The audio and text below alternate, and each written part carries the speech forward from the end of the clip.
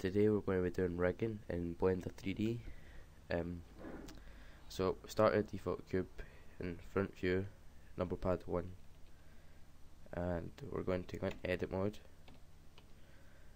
and we're going to just make a basic arm. So we're going to use box select, which is B in the keyboard. Just going to extrude it. Box select again, and just going to grab this along the x-axis. Move it down a bit more. A loop cut here with Control R. Just click where you want it. I'm going to grab this along the y-axis and put up a muscle. Might also select all with A and scale it with S along the y-axis. Get it a bit thinner. So there's a basic. Well, grab this down a bit. Down the z-axis, that basic arm. So great, well, you see this is here, so we're going to go into out of it actually. Go to armature, and I'm going to grab this and put it here. Grab it and put it just where your bending arm would be. And we're going to extrude it with E right down to the end, and I'm going to draw names, and you can also change the shape of them with these buttons here to the different shapes.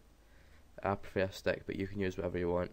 So you can see they've got names. This one's bone, and this one's bone.001.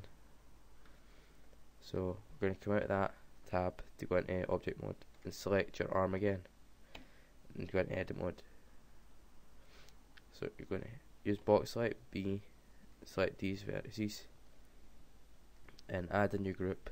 You're going to call it bone, and make sure you write it exactly how it's written in the bone. And you're going to hit assign. Just make sure you click it, then select. Use box select again, select the rest of the vertices. It doesn't matter if you choose the same ones, because it'll work with both bones then. Right, that's going to be new. Then bone.001, assign, select, right, and that's it. So you go into object mode with tab, you select that, hold shift and right click on your armatures as well, and you're going to hit Control P, make it into armature, and name groups. Right, so now if you select that with right click and go into pose mode and select it, you're going to rotate it, and it will move your arm. And the reason you want to rotate it is because you rotate this one, right, it's going to rotate as if it's your shoulder, but if you grab it then you're going to move the whole thing round. You can grab this one, it works the same, but you can't grab this one, you have to rotate it.